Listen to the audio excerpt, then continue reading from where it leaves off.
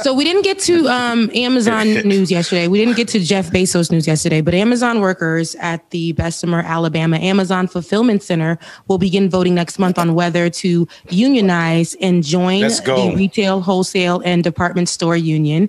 Amazon has been holding small meetings with, what were you saying, Marcus?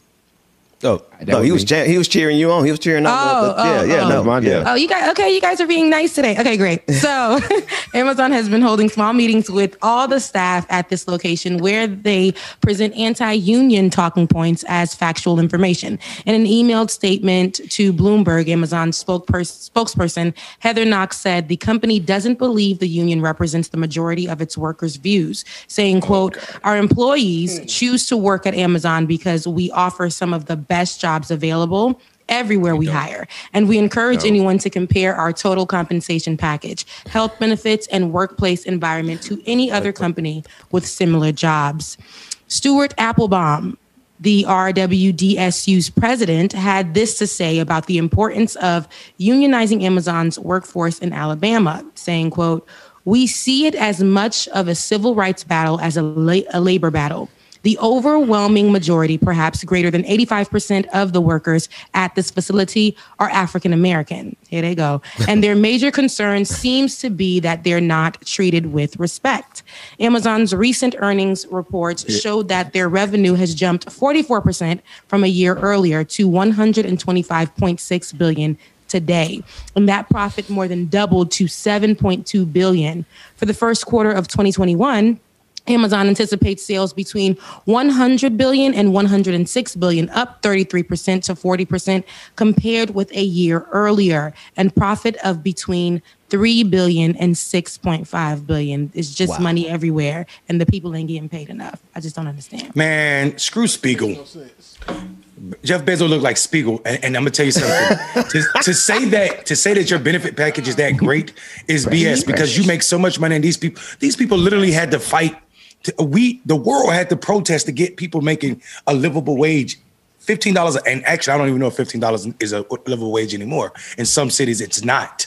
Atlanta, New York, and some other major cities. So Birmingham too. Birmingham, absolutely, Birmingham too. So, but here's what I'm saying. Here's what I'll say to you. One of my jobs is Democracy for America.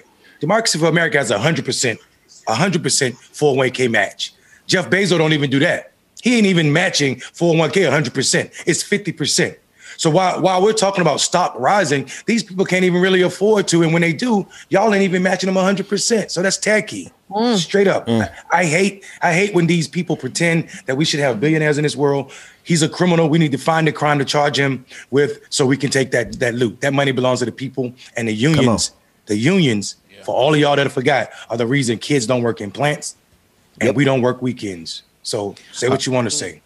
He stepped down from being the CEO. He still has a powerful position on his company, but he stepped down from CEO. He got replaced. Look, he said something interesting. He said, if you asked most of our employees, they would say that we didn't need a union because of, and I bet you most of his employees have no idea what they are owed as American workers. Exactly. I bet you they're not. I bet you're not. And this is not to knock them. It's just that jobs do a really good job of hiding what a benefit looks like. Right. And unless you have come from a benefit oriented position, and a lot of workers who work for Amazon, like they've been doing service work, and they've been doing different hourly wage work for years. So when you get to Amazon and they drop you $15 an hour, or they drop you $17 an hour, and they offer you more hours but no overtime and no benefits and anything like that, you think that's perfectly fine because your bottom line is higher, and they know that the American worker they know that the economy is in such dire straits that they can give you 4 extra hours and not give you double overtime. They know that they don't have to provide you health care. They make you sign on to that, and it's modern day slave work, and the biggest master in America has been Jeff Bezos and Amazon, right? It's enslavement. I have a close friend of mine who just started working at Amazon, And I was just thinking to myself, man, I really don't want you to work at Amazon. Like, I know you need a job, but don't work for the evil empire. That's like literally going from like, the good side, to straight up working for Darth Vader himself. So I'm just at the point right now where you got to understand something. They gaslighting us and they lying, they capping, and politicians are just literally too afraid to actually step up and do the right thing when it comes down to not only holding white supremacy accountable, but holding terrible economic practices that hurt generations of people accountable, and they're making a killing off of it because they're doing it in the same places where enslaved people used to be. Like, if you're doing that in Alabama, you know what's going on. Yeah. You know and what it's interesting because for Amazon or for the company to literally say that they're doing the best they can for African Americans, they have the best packages, all these kind of things. It's like it upsets me because at the corporate company that I work for, they lure you in that same exact way. It's kind of like, oh, we have the best packages, so you can come slave for us for the amount that we're giving you, but we can get you to the doctor. Right? That's right. You can come do all of this for the low amount that we're giving you, but we can listen. No other job is going to give you the option to get to the doctor. No other job is going to give you the option to purchase some time off for your mental health. That's still coming out of the money that I'm making. So, but they flip it and they make you think that this is the best that you can ever get. So I did it's helpful for my health. But then when I looked at it, I'm like, y'all still taking money from my check. Why can't it be free? Well, if you guys are so great and amazing, like I remember working inside of the place and we were like saying, okay, we're working all these hours. It's wearing and tearing on our mental health. And they're still just paying us this much. They made so much money one year and decided to deduct our what was supposed to be our bonus and deduct money out of it. And I'm like, that doesn't even make any sense. A lot of us already, again, spent that bonus, but they told us, listen, you got that benefits package. That's all. And especially when they see the Black folks, that's all you hear is them discuss this benefits package. And it's almost like conditioned these people to believe that, that's right. Okay, if the job got good benefits, they may not pay well, but they got good benefits. That's just enough for me. And I think that's ridiculous. Rebecca, I got a question for you. Who's more dangerous, Amazon or the Black people that are selling Amazon to us? See, you got to understand. You got to understand something. I'm gonna let you answer that question, but you got to understand something. Amazon just can't come in our hood and just be like, "Yeah, here are these jobs. We're gonna screw you over at the end of the day." Right? They can't do that by themselves. There are paid representatives and elected officials But go ahead. I just in your mind, who's more dangerous, the company itself or the people who are selling that dream to us?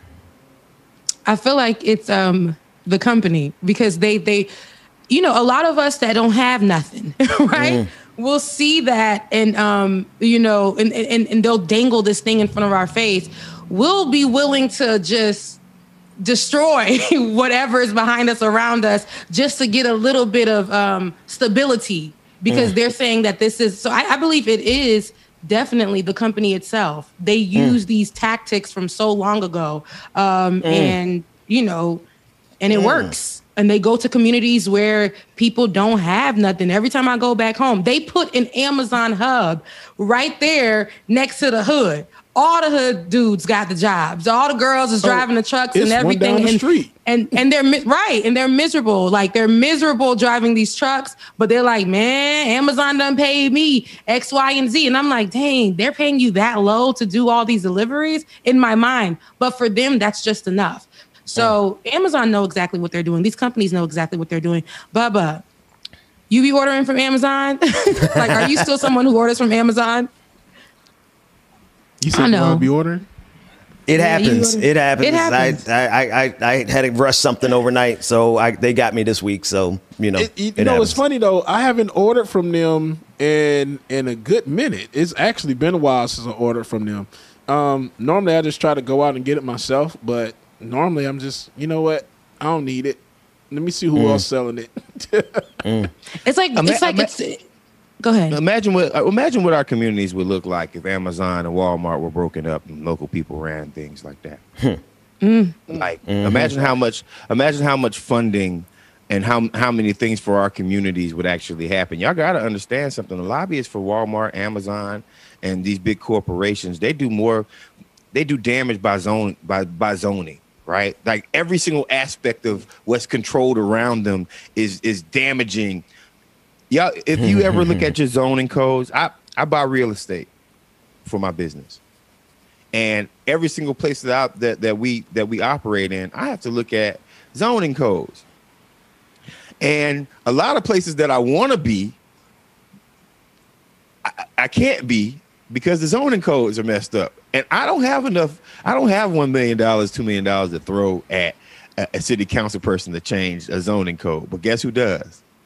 Walmart. Amazon. Now all of a sudden that school that was 2 miles away from Walmart gets $100,000, $2 million less.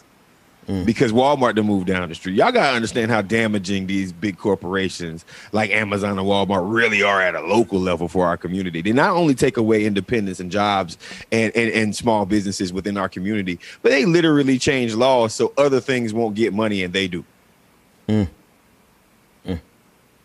And man, we can go on and on about Amazon because they ain't nothing. And I'll say this one last bit of news with that in regards to Amazon before we go to break. Amazon, according to NBC, will pay $61.7 million to settle claims it withheld tips from delivery workers. The FTC alleges that Amazon in 2016 shifted from paying drivers the promised rate of $18 to $25 per hour plus tips to paying drivers a lower hourly rate. They took these people's tips. Yep. That's some petty stuff. I'll be really brief. I went to American Deli and you know, masked up, put on my face mask, everything, and I started to put my tip in the jar. But the girl called me. The young woman called me and said, "No, our manager takes that." Oh. Right?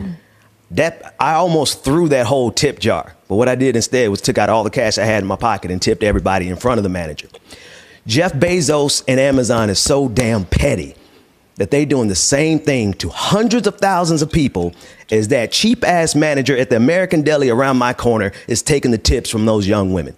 And this is who is zoned, like Marcus said, in every black neighborhood across the country. You drive and you'll see an Amazon warehouse. Hey man, how did that manager react when you tipped them in front of? He just looked. He looked.